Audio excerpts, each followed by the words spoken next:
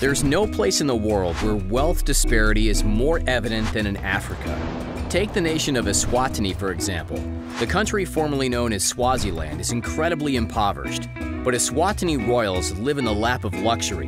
63% of the people living in Eswatini earn less than $1 a day, and the country is in the midst of an economic crisis. Despite the rampant poverty and turmoil, King Mswati III has a vast fortune. His personal net worth was $200 million at the time of producing this video, and he controls a trust worth $10 billion. He owns private jets, expensive cars, and numerous palaces.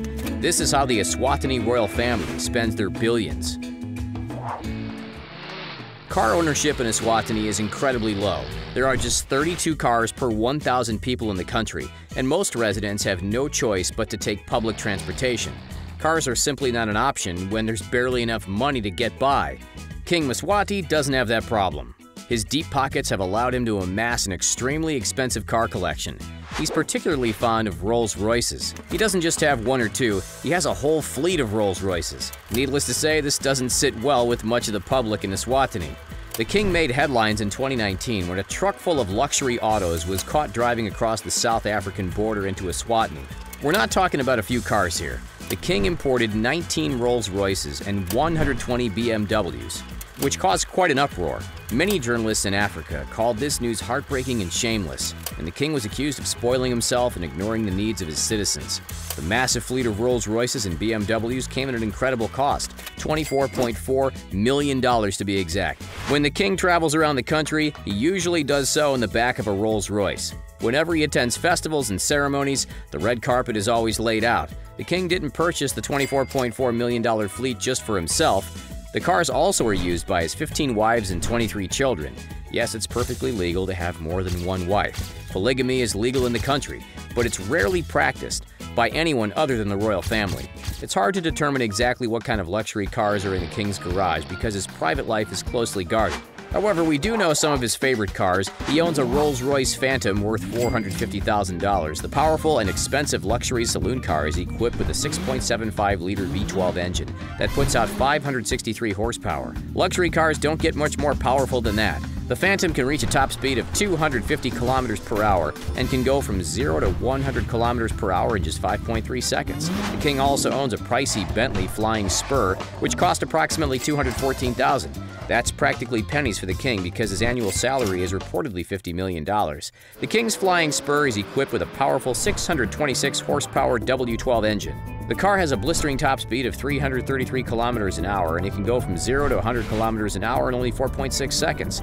Bentleys are popular with royalty all over the world. The luxury car company even built 2 state limousines for Queen Elizabeth II's Golden Jubilee.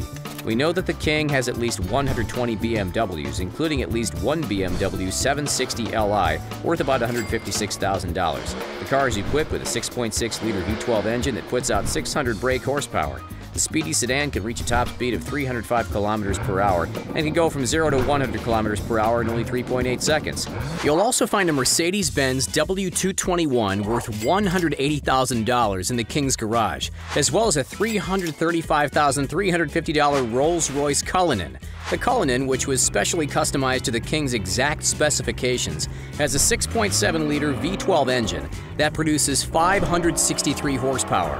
It can go from 0 to 100 kilometers an hour in 4.5 seconds and has a top speed of 243 kilometers per hour. The king also reportedly owns 20 Mercedes Maybach S600 Pullmans, a Maybach 62, and a BMW X6. There's no doubt that the king's car collection is worth millions, but it's hard to know exactly how much it's worth because he's banned photography of his vehicles. The king's private planes have led to a lot of controversies. His $20 million McDonnell Douglas MD-87 was allegedly given to him by an Indian mining company. The renovated MD-87 was used by the king for a number of years. He has since upgraded to something newer and fancier. For his 50th birthday, the king bought himself a $16 million Airbus A340-300. He purchased the private plane from China Airlines in Taiwan. There were reports that UNICEF warned the king that purchasing the plane would be a bad idea. The organization reportedly said that Eswatini might be ineligible to receive emergency funds if the king went through the purchase. Needless to say, this caused a huge uproar among the public. The Airbus A340-300 has a range of 13,700 kilometers and can reach a top speed of 913 kilometers per hour.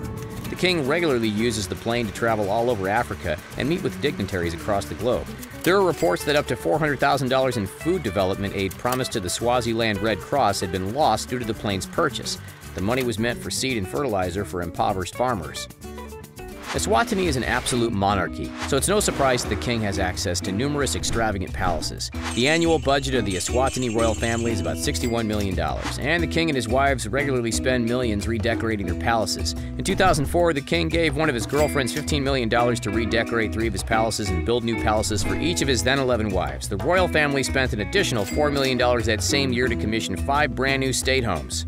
The king's most luxurious residence is the Lozitha Royal Palace. It's his primary residence, and it's often used for political meetings with visiting dignitaries. The Lozitha Royal Palace is famous for its golden hallways, which are lined with red rose bouquets and crystal chandeliers. The palace has a massive golden conference room with ornate red and gold-colored tapestries. The Lozitha Royal Palace isn't the only luxurious home that the king owns. Lozitha Palace, which is where the Queen Mother lives, is about 10 miles from Lozitha.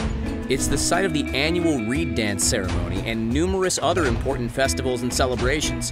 The king's palaces aren't the most valuable assets in his real estate portfolio. It's his farmland that's the most valuable. He actually owns 60% of the country's land, making him the largest owner in Africa. He owns 1 million hectares of farmland, and much of it is used by locals to grow crops and raise livestock.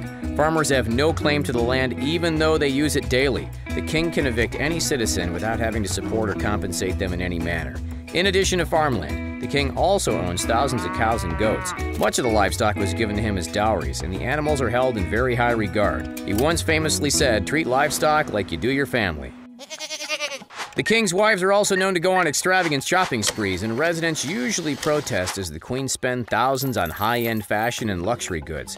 The king's wives were spotted in Italy buying goods made by Versace, Tommy Hilfiger, and Burberry. One princess reportedly spent $820 on a fancy studded backpack, which caused plenty of outrage, as that's more than most residents make in a year. When the queen is seen in public, she's usually wearing a designer dress and diamond jewelry.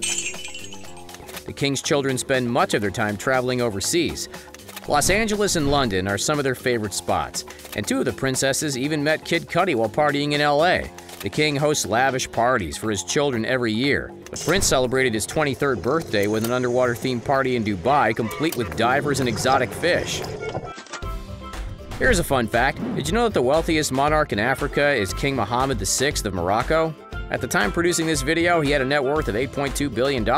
His vast fortune, which he inherited from his father, includes a 35% stake in holding company Almada. Thanks for watching. Stay tuned for this channel for more great videos.